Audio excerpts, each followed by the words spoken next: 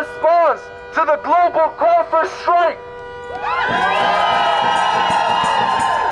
Many of you may not know, but our hero in Gaza, Mu'taz Aziza, who is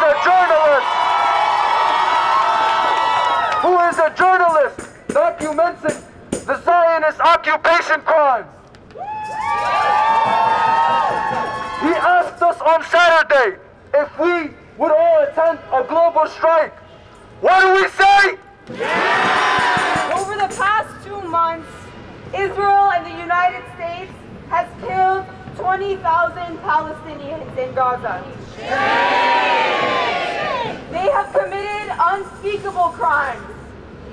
And we're here in front of the New York Times because the New York Times is not just complicit, it is responsible. The New York Times is manufacturing consent for genocide, and we're here to say shame. Shame!